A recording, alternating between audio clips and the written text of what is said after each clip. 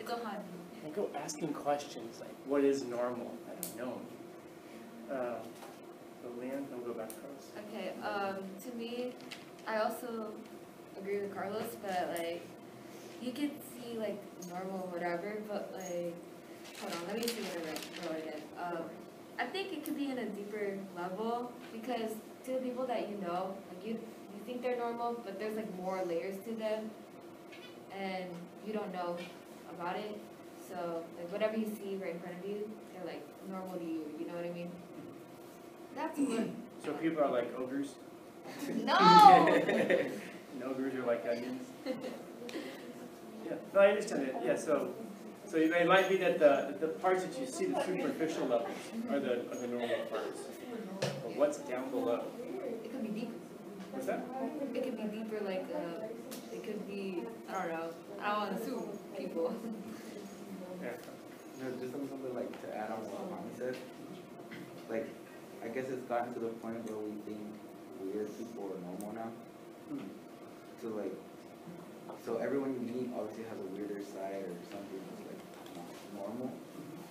So like every time you see a stranger, you could immediately assume like, what if they're a jokester? You see them a different way, or they have a bad temper. You imagine them someone as a completely different person, right? Yeah. And there's something kind of at the beginning of what you're saying about almost like, when we meet people nowadays, like who is normal? Like is that shifting? Yeah. Ariana. I would say you don't know a person's true nature or who they are. They have closed doors. If you don't associate with them, that feels. Also, to add on, people have different definitions of normal depending on age and how they were raised, I guess. What do you mean by that? That's an important point. The last part there about how people think their age and when they were raised and what normal is. Because depending on your timeline, let's say back then, most LGBTQ people weren't accepted because it wasn't normal. And then nowadays it's a lot more normal for people to understand. Yeah. So there might be something there about normality. We might think of it almost like a commonality as well. Not in the sense that we share something in common, but just that you see it more often. And so when something becomes, the process is called normalization. When you start seeing something more, it becomes more normal, and then it just kind of becomes part of everyday life. Yeah. Like, for example, like no one knows who you truly are, so things that you think is weird, other people might think is weird. Like what? Or if you have, Like, what do you want to, like, tell me about one of your friends. Go ahead. I don't know. Uh-huh. Like, you need to get specific. A specific example. A specific example. It doesn't have to be from you, but just something that would kind of point to what you're talking about. Okay, a friend Uh-huh. of mine,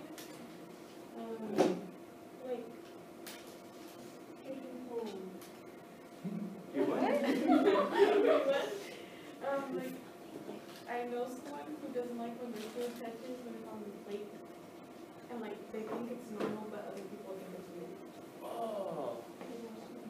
So they only eat cold food? No, like, when you have food, Uh-huh. Oh, like dinner. like, yeah, when you're eating, individual people don't touch stuff on the plate. Yeah, like if you have like rice and beans, like they can't touch each Well, other. they shouldn't. What's wrong with it? What? I would appreciate. You can just say my name if you want. I eat, it's very compartmentalized. You eat these things in these orders and all that. God, you're that type of person? Oh, I am, absolutely. What is wrong with you? You want me to tell you what, alphabetically or chronologically? I don't want me to list what's wrong. Which one? Like, see, other people think that's weird, but you think that's normal.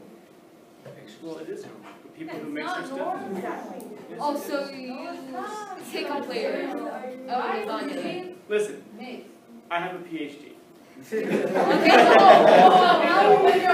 So, Dr. Scanlon said it is normal.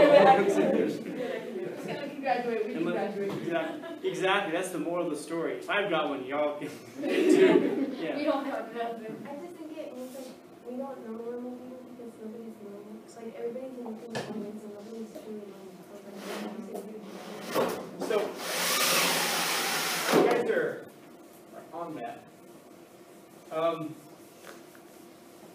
And so, it creates this weird, I shouldn't say weird because I guess it isn't, it creates this normal abnormality, maybe is a way of thinking about it. So when we say that somebody is normal, what kind of things are we saying?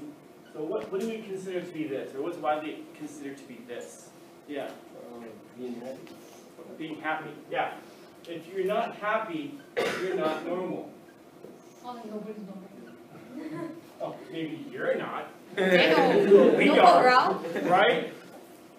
We need to answer off this one. Everything's great. I love going to the store and saving a lot of money because stuff isn't there. What else? What we say is considered normal? Wearing a mask. Wearing your mask. Oh my god. Honestly, forgot what it's like though. It's great. Ew, no.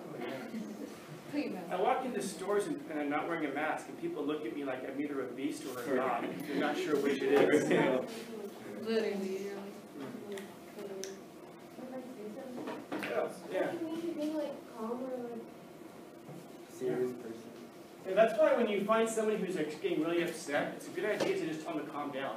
oh. Tell them, stop being weird, calm down. It works I really start well. attacking you. No, You know, also works really well is grabbing a cat by its tail and pulling it. Oh, That works well too. Oh, that's not normal, huh? Do you abuse your cats? Me? I don't abuse them.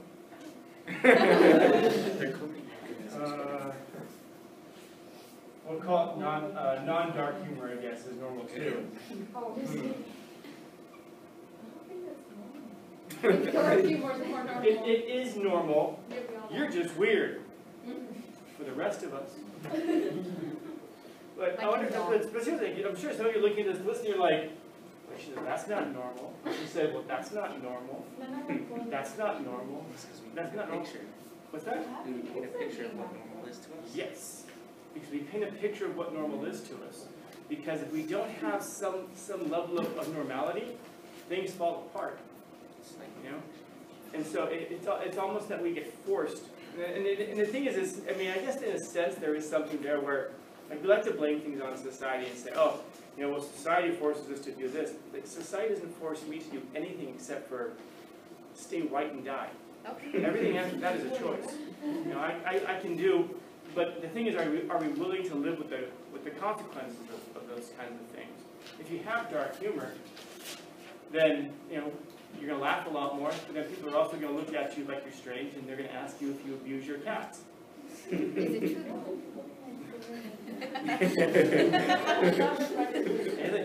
Right now, I mean, I'm thinking back to like just 2 years ago. If you came in here wearing a mask, I would die for your backpack. You know? What the hell? If you understand, you understand. In other words, you know, the only reason you're wearing a mask 2 years ago is you're coming in here to shoot the place up. You know? Which I understand why you would wear a mask. We're going to be able to identify the body afterwards, right? After your dramatic murder-suicide spree. Oh, sorry. Not supposed to do that. You're right. No, non-dark humor. But now, like I said, if you walk around with a mask, people, I mean, I remember actually at the beginning of the whole thing, during the initial lockdown period, people would be walking down the street, just going for a walk, and people would be walking down the sidewalk, and people would see me, and they would cross the street to get away from a non-masked person. You know? It really Yeah. You know, now, that's kind of like, huh. And we'll leave it at that, because otherwise I'm going to go into more dark humor about that. Gavin just starts fighting them. more free space for you. I did tell you one incident like that, but for the most part now, like I said, I walk into stores, and people are pretty whatever. They don't seem to really care. But I keep hearing stories from other people who don't wear masks when they go into a Walmart, and they keep talking about how they get the stink eye and people go glare at them. I've never encountered that. I've never experienced that. Have you? See, and that's the thing, I don't know. Maybe I'm just oblivious to it. You know? I don't know. Maybe that's a good thing. Maybe it's a good thing, but maybe it contributes to this. Because a lot of times our happiness is dependent on how other people see us. Am I being accepted by these folks? Am I not being accepted? There's a lot of anxiety that goes along with this, and this is kind of the big one here. But that's the funny thing. That's the whole facade. That's the show. In other words, we recognize, listen, if you just do you and everybody does themselves, and we're all going to be weird and different and strange, we're not going to have a glue that holds us together. You know? And there has to be some kind of a glue that holds society together. There have to be some things that we have in common. There have to be some things that we agree on, like a foundation. And then, you know, maybe if you've got some dark humor or whatever, then it's fine. I mean, even like the calmness thing, why is it that we want people to be calm? Because people scare us when they're not, you know? And so that's the thing, is like if you're talking to me, I'm sorry, if you're not talking to me, if you're yelling at me, I can't have a conversation with you. Now it's, you know, hey man, calm down. And then you're like, I'm not coming down, why your hands up? And now we can't really do anything. Calmness is something that we agree on, because that's the thing that allows us to move forward rationally. And so rationality is the thing that we kind of hold onto as a glue that holds us together. And so, I mean, so I guess you could think of it almost like a type of a Venn diagram, you know? These are the things that we might say are normal. And even if they're not really like normal, they're things that we pretend to be. And so what's happening in here is the facade. We're pretending to be these things. But not necessarily for a bad reason.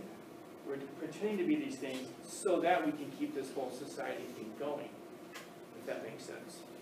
So it doesn't have to be a terrible thing. Like we'll say things like, you know, people are fake. Okay, yeah, that's true, but a lot of times we're fake for this reason. So for example, if you walk in here, and every morning I ask you guys, I say, good morning everyone. And some of you guys are like, good morning. Some of you guys completely ignore me, which is incredibly rude, by the way. I'm an extreme introvert, so the very fact that I can get up in front of a class and say, good morning, is a lot for me. And then some of you still go, whatever, man. Not so good. But when you come and ask you, how y'all doing?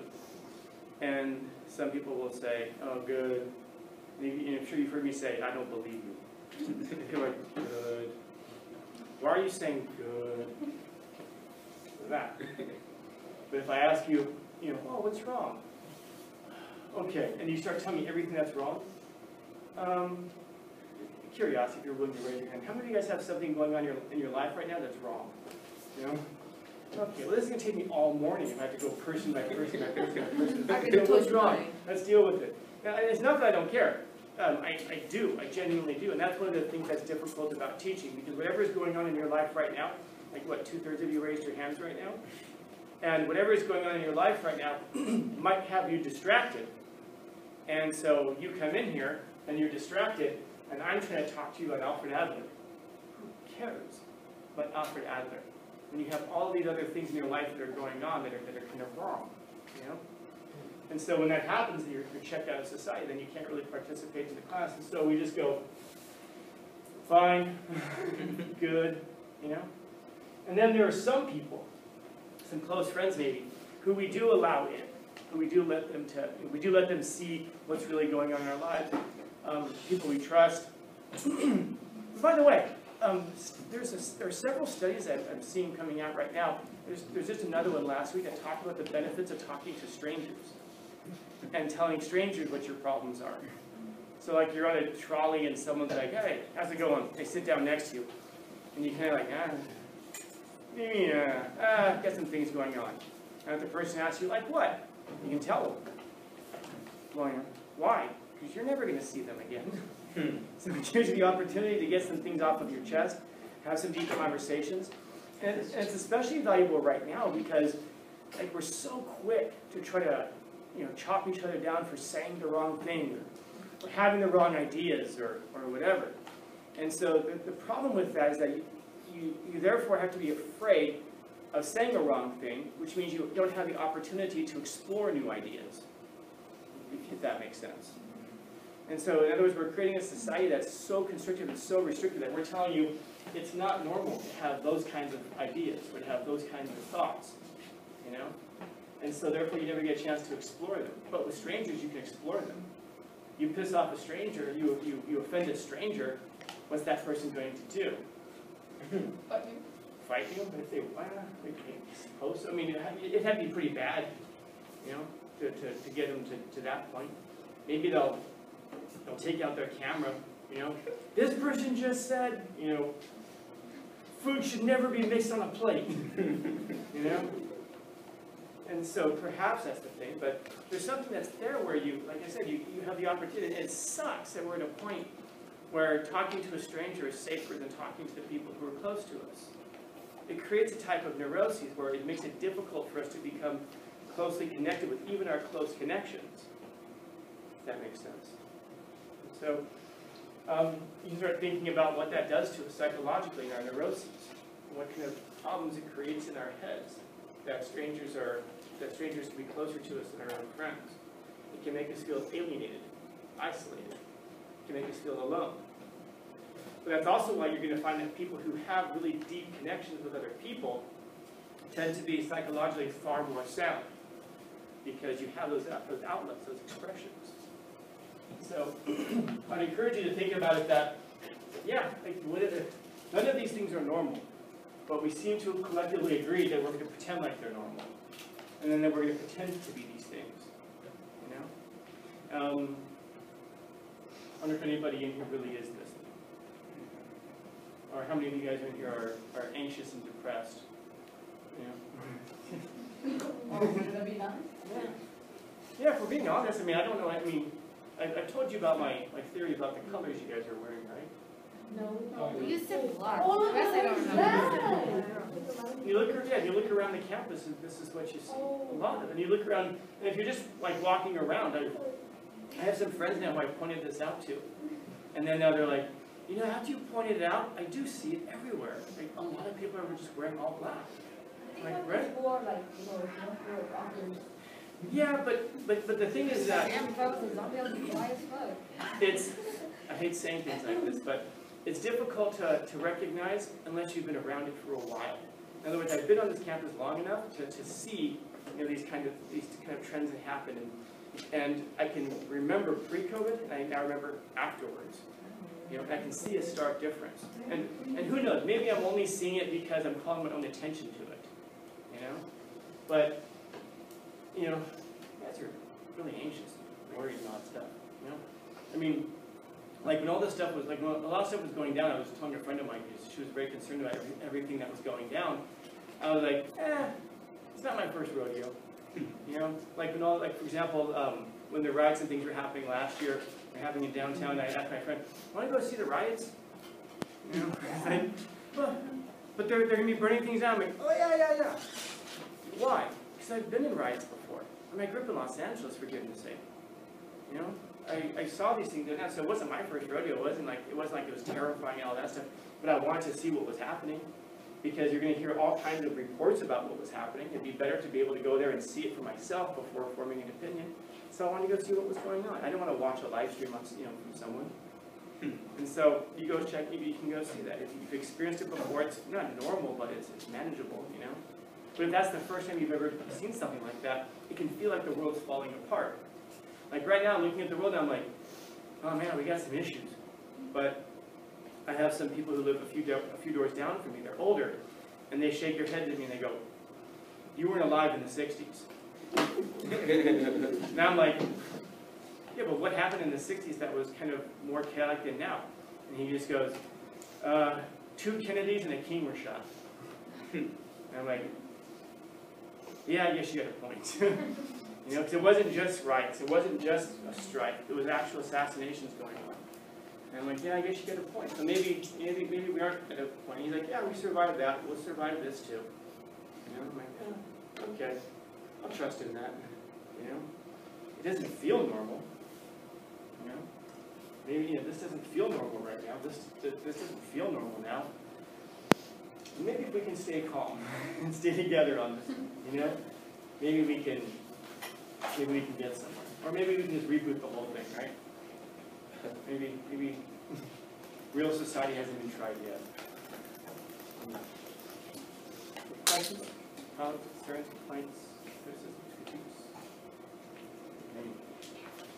Oh, don't forget, October 22nd. It's tomorrow.